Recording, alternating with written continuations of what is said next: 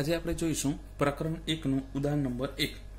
જો તમારી પાસે ટેક્સ્ટબુક હોય તો તમે રકમમાં જોઈ શકો છો કે રકમ એવી છે કે એક પદાર્થમાંથી બીજા પદાર્થમાં દર સેકન્ડે 10⁹ ઇલેક્ટ્રોન જતા હોય। સમય કેટલો આપેલો છે 1 સેકન્ડ, એટલે t બરાબર 1 સેકન્ડ માં 10⁹ ઇલેક્ટ્રોન એક પદાર્થ પરથી બીજા પદાર્થ પર જાય છે। t બરાબર 1 સેકન્ડમાં 10⁹ ઇલેક્ટ્રોન એક પદાર્થ પરથી બીજા પદાર્થ પર જતા હોય તો બીજા પદાર્થ પર 1 કુલમ વિદ્યુતભાર જમા થવા માટે c બરાબર 1 q બરાબર 1 કુલમ વિદ્યુતભાર જમા થવા માટે કેટલો સમય લાગશે એ આપણે શોધવાનું છે। તો પહેલા તો જોઈએ કે દર સેકન્ડે કેટલા ઇલેક્ટ્રોન જાય છે 10⁹, એટલે કે હવે જે પદાર્થ ઇલેક્ટ્રોન મેળવે છે તે શું મળે છે વિદ્યુતભાર પણ મેળવશે, દરેક ઇલેક્ટ્રોન વિદ્યુતભાર એના પર જમા થશે।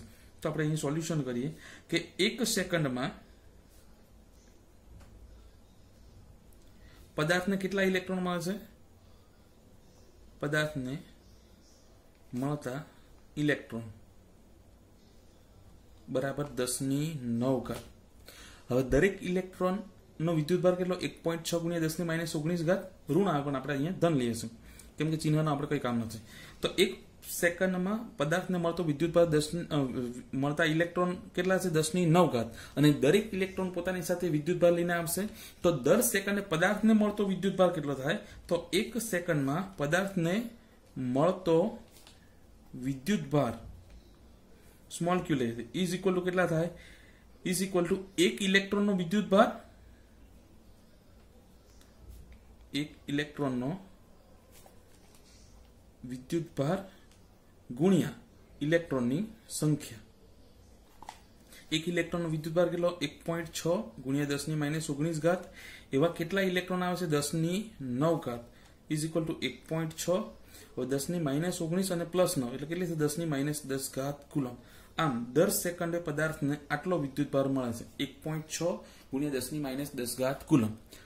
હવે આપણે સમય શાના માટે શોધવાનો છે 1 કુલમ વિદ્યુતભાર જમા થવા માટે। તો આપણે રિવર્સ પદ મૂકીએ કે જો આટલો વિદ્યુતભાર જમા થાય પદાર્થ પર તેના માટે કેટલો સમય લાગે છે 1 સેકન્ડ, તો 1 કુલમ વિદ્યુતભાર માટે કેટલો, તો 1.6 × 10⁻10 કુલમ વિદ્યુતભાર જમા થવા માટે કેટલો સમય લાગે છે 1 સેકન્ડ માટે। હવે વિદ્યુતભાર કેટલો જમા કરવાનો છે 1 કુલમ, તો 1 કુલમ વિદ્યુતભાર જમા થવા માટે લાગતો સમય કેટલો, તો કરતા બનાવીએ સમય t ઇઝ ઇક્વલ ટુ 1 × 1 એટલે 1 એના ભાગ્યા 1.6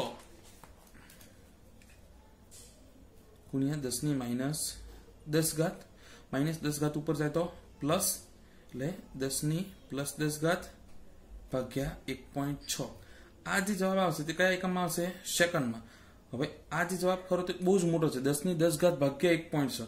હવે જો એને આપણે વર્ષમાં ફેરવવો હોય તો શું કરીએ કે જે 10⁻10 આ સેકન્ડ છે તો સેકન્ડને કલાકમાં ફેરવવા હોય તો આપણે કેટલા વડે ભાગવા પડે 24 વડે। તો અહીં આપણે જોઈએ કે t બરાબર 10⁻10 ભાગ્યા 1.6 હતા સેકન્ડમાં। હવે એના કલાકમાં ફેરવવા તો કેટલા વડે ભાગવા પડે આપણે એને 3600 વડે ભાગવા પડે એટલે ભાગ્યા 3600 વડે ભાગો એટલે સમય સેકન્ડ હતો તે આમાં થઈ જવાનો કલાકમાં, તેના ભાગ્યા આપણે હવે જો એને દિવસમાં ફેરવો તો ભાગ્યા કેટલા કરવા પડે 24 એટલે 24 વડે ભાગો એટલે જવાબ શામાં આવે દિવસમાં। તો પણ આ જવાબ બહુ મોટો હશે। હવે એને જો વર્ષમાં ફેરવા હોય તો વર્ષના કેટલા દિવસ આવે 365। આમ આ જે આપણો હવે જવાબ આવવાનો તે શામાં આવી જવાનો વર્ષમાં, એટલે આપણે અહીંયા લખશું યર્સ। પહેલા સેકન્ડમાં હતા તેને 3600 વડે ભાગો એટલે જવાબ કલાકમાં, એને 24 વડે ભાગો એટલે દિવસમાં, અને 365 વડે ભાગો એટલે વર્ષમાં। જો આની સાદું રૂપ આપો તો નિયરલી ઇક્વલ ટુ આનો જવાબ આવશે 198 વર્ષ। આમ એક પદાર્થ પર દર સેકન્ડે 10⁹ ઇલેક્ટ્રોન બીજા પદાર્થ પર જતા હોય તો બીજા પદાર્થ પર 1 કુલમ જેટલો વિદ્યુતભાર જમા થવા માટે કેટલો સમય લાગશે 198 વર્ષ।